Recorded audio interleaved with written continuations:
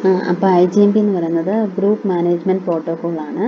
അപ്പോൾ അതിനകത്ത് multicast router ഉണ്ടാവുമല്ലോ, ഒന്നിലധികം ഗ്രൂപ്പിലേക്ക് സെൻഡ് ചെയ്യാനുള്ള മൾട്ടികാസ്റ്റ് റൗട്ടർ ഒരു ലിസ്റ്റ് മെയിൻറ്റെയിൻ ചെയ്യുന്നുണ്ട്. അതിനകത്ത് ഓരോ ഗ്രൂപ്പിലെയും ഒരു ലോയൽ മെമ്പേഴ്സെങ്കിലും ഉണ്ടാവും. ഇത് വേണ്ടല്ലോ. പിന്നെ IGMP മെസ്സേജ്, അതിൻ്റെ അകത്ത് IGMPയുടെ തന്നെ 3 വേർഷൻ ഉണ്ട്. അതിൻ്റെ അകത്ത് IGMP V2 ആണ് നമ്മളിപ്പോൾ കറണ്ട് വേർഷൻ ഇപ്പോൾ പഠിച്ചുകൊണ്ടിരിക്കുന്നത്. അപ്പോൾ IGMP മെസ്സേജസിൽ general query, special query, membership report, leave report, ഈ പലതരത്തിലുള്ള മെസ്സേജസ് ആണുള്ളത്. പിന്നെ മെസ്സേജ് ഫോർമാറ്റ് പറയുന്നുണ്ട്, അതേത് ടൈപ്പ് മെസ്സേജാണ്, ജനറൽ ക്വറിയാണോ, സ്പെഷ്യൽ ക്വറിയാണോ, മെമ്പർഷിപ്പാണോ, ഏതാണെന്നുള്ളത്. പിന്നെ maximum response time, check some, അതൊന്നും പിന്നെ IGMP ഓപ്പറേഷൻ. അപ്പോൾ IGMP ഓപ്പറേഷനിൽ ഇവിടെ ഉണ്ട് ഒരു നെറ്റ്വർക്കിൽ ഈ നെറ്റ്വർക്കിൽ 3 router, R1, R2, 3 router multicast റൗട്ടറാണ്. അപ്പോൾ അതിനകത്ത് ലിസ്റ്റ് മെയിൻറ്റെയിൻ ചെയ്തിട്ടുണ്ട് ഓരോ ലോയൽ മെമ്പേഴ്സിനെ വെച്ചിട്ട്. അപ്പോൾ എക്സാമ്പിൾ പറയുകയാണെങ്കിൽ ഈ 225.70.8.20 എന്നുള്ള അതിലേക്കാണ് മൾട്ടികാസ്റ്റ് ചെയ്യുക. മൾട്ടികാസ്റ്റ് അഡ്രസ് ആണ് പറഞ്ഞേക്കുന്നത്, ആ സർവറിലേക്കാണ്.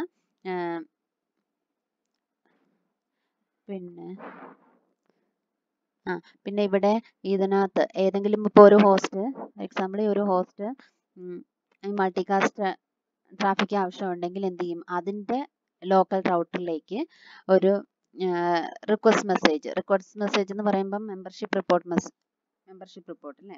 റിപ്പോർട്ട് അത് അങ്ങോട്ടേക്ക് ലോക്കൽ റൗട്ടറിലേക്ക് സെൻഡ് ചെയ്യും.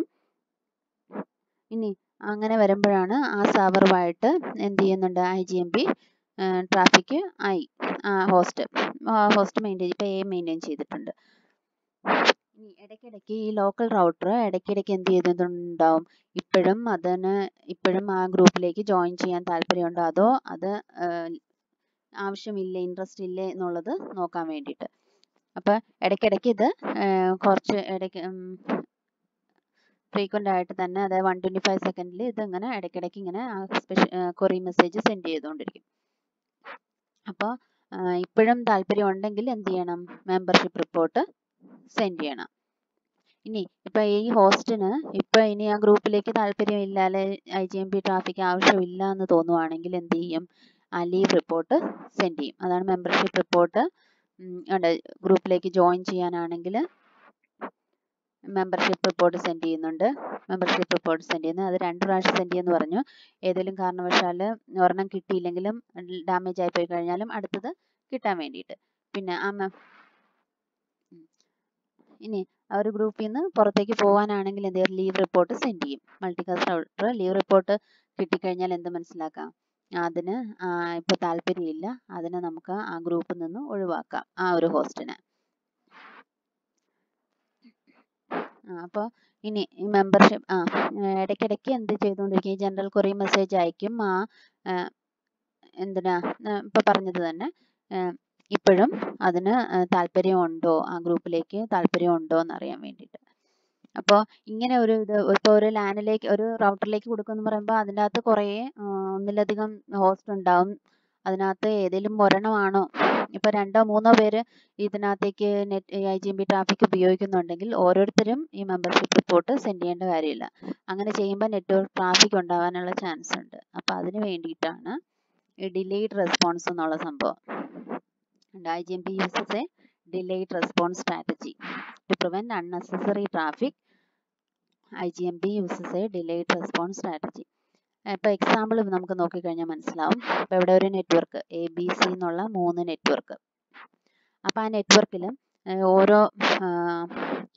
ഓരോ ഗ്രൂപ്പിലേക്കുമുള്ള ഒരു ടൈമർ സെറ്റ് ചെയ്യുന്നുണ്ട്. ഇവിടെ ഈ 225.14.00 എന്നുള്ള ഗ്രൂപ്പിലേക്കുള്ള 30 ആണ് ടൈമർ സെറ്റ് ചെയ്തേക്കുന്നത്. ഇത് 12 ആണ്. ഓരോ ഗ്രൂപ്പിലേക്കുള്ള ഇങ്ങനെ ടൈമർ ഓരോന്നിൻ്റെയും. ഇപ്പോൾ എക്സാമ്പിൾ പറയാം. അപ്പോൾ ഫസ്റ്റ് 12 ടൈം 12ൽ എന്ത് ചെയ്യും, ഹോസ്റ്റ് എയിലെ 228.42.0.0 എന്നുള്ളത് എക്സ്പയർ ആവുന്ന സമയത്താണ് എന്ത് ചെയ്യുന്നത്, ഒരു മെമ്പർഷിപ്പ് റിപ്പോർട്ട് റൗട്ടറിലേക്ക് സെൻഡ് ചെയ്യുക.